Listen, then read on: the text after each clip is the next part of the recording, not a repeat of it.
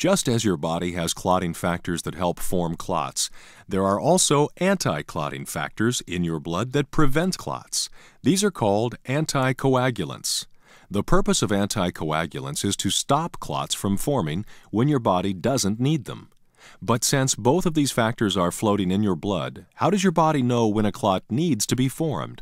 Normally, there are more anticoagulants in your blood than activated clotting factors. And unless a blood vessel is damaged, clots don't form. But if this balance is disturbed in either direction, it can be harmful. Too many anticoagulants make it hard for your body to form clots even when they're really needed.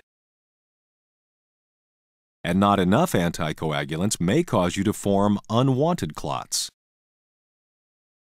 Another thing that helps your body keep this balance is that blood is always flowing, which naturally mixes up the clotting and anti-clotting factors and keeps them both from getting too concentrated in one place.